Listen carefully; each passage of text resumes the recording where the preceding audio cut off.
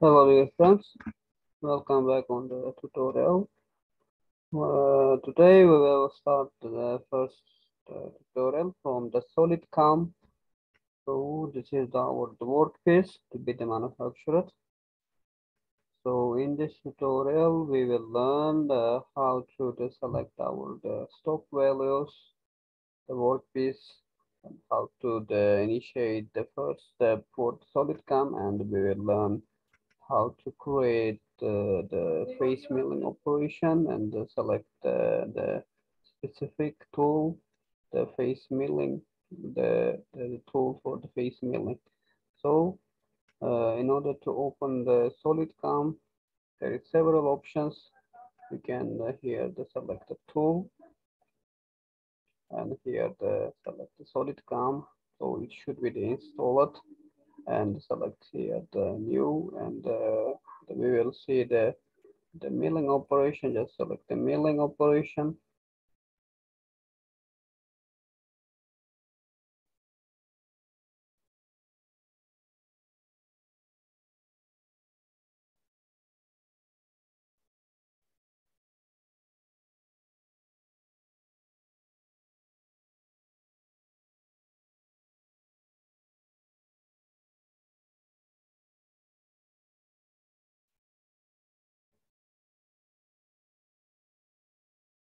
So here this new, the milling part, new will be obtained. Let's open it, and here just press OK here.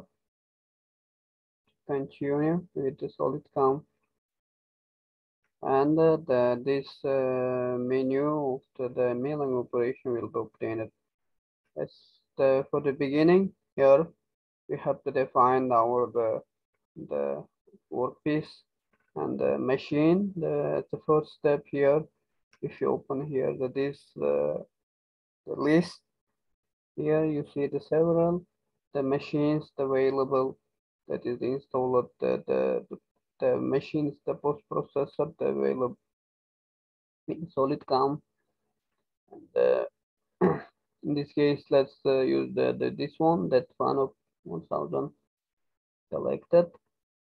And we have to, next step is to define the coordinate system, the stock value, and this target the workpiece. So this three step is important as the first step. So let's define for the beginning the coordinate system, that is the reference 0 point, and let's select here this one, coordinate system.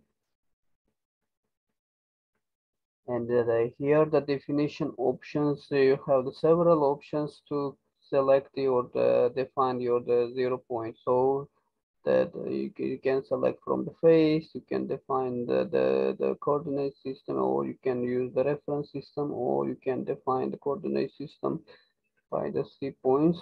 In this case, let's make use this one. You select face, and if you select, for example, this face, you see here in the corner, this coordinate system will be period, that z-axis will be the perpendicular to the selected face, then here the two other x and y axes, that is in the corner. So, and just press OK here to exit from the coordinate system. Now you see it is created here, and press OK.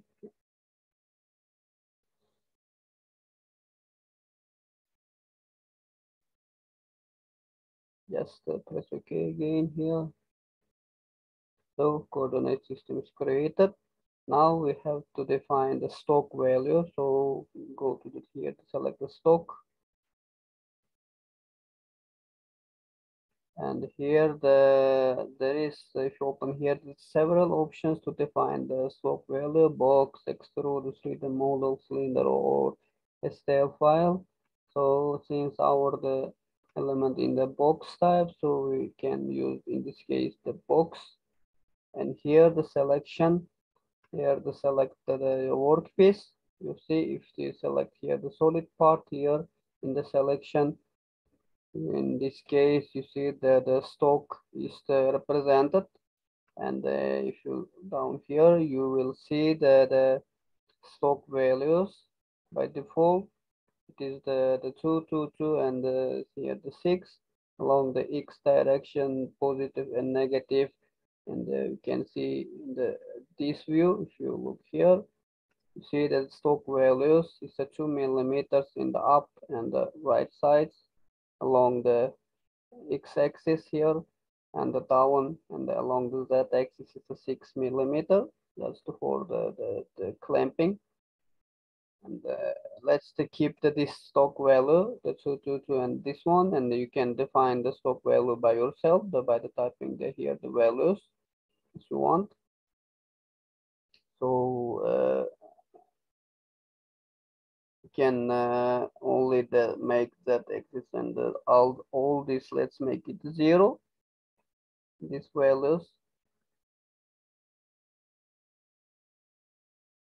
So and that value is this 0. So you see it will become 0 on all the sides. Only here the 2 millimeter will be remained, since our purpose is to the face milling in this tutorial. So to remove this 2 millimeter overstock from the upper surface of the workpiece, just the cleaning operation. So we will keep here the 2 millimeter along the Z-axis. So just press OK here. So we defined our stock and coordinate system, and the last step is to define the target. The target is the final product. So you see, if you go to the here in selection, it will directly select our the product. So it's final product. Press OK here. So we defined our the definitions for our the operation the history. Now we can press OK here to exit from the definition. So we defined our workpiece, and here in the menu you can see we defined our the machine, the coordinate system, the stock value, that target. So we can go to the stock value and right click, and here press the show to see our the stock value. The same way you can see the target, right click and show. So we defined our the target here. So we defined our the definition for our work. Now we can start with our operation, and here have the tools and operations. So in order to make the operation, just go to the operation, right click here, the operation, and add milling operation. So here you have several operations that the milling. In this case, we will use here the face milling. So select the face milling. The face milling operation will be open it. So the first step, we have to define the geometry. So let's create then here, select the new geometry. So in this case, in the define, select the target. So here our target selected, and press OK. So we defined the geometry. Now next step is to define the tool. So select the tool here and select here the select,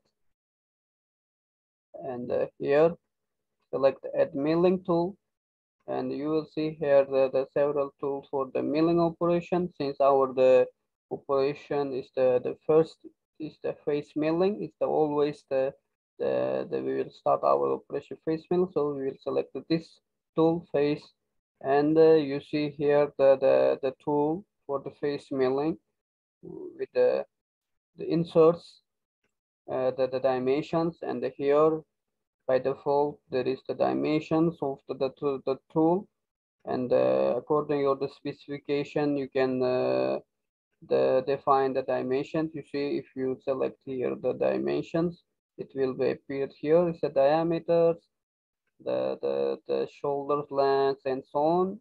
So I will keep by default in this case.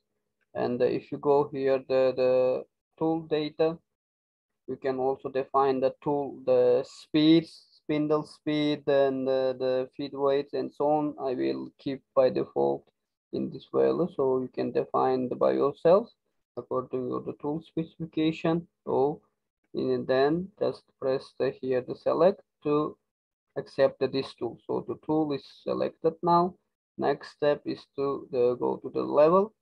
In this case, we have to define the cutting depth. So in this case, I will do like this for the beginning. The For the beginning, just we will select here the upper level. So select the upper level, and here select this face.